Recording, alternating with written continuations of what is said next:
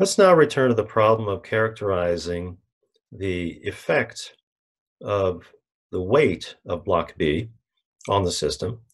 And the first thing we have to do is realize that the force of gravity, or the Earth acting on block B, is an external force to the system. And because of that, it's going to do work on the system. And therefore, A and B are possible options. Now, to decide which one is the correct one, we can draw the weight as a vector acting on block B. And then, as we did before, we draw the displacement vector. And this time it's off to the right, off to the left and upward, because block B is being pushed by the spring as it decompresses. It's being pushed towards the left.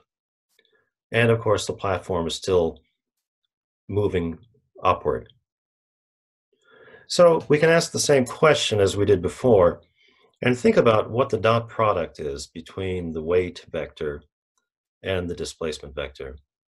And we can clearly see that the cosine of the angle between them is going to be a negative number, simply because the angle between these two vectors is greater than 90 degrees.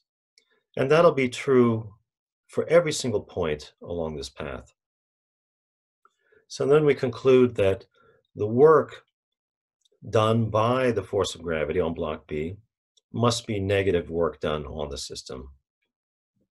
So B is the correct answer.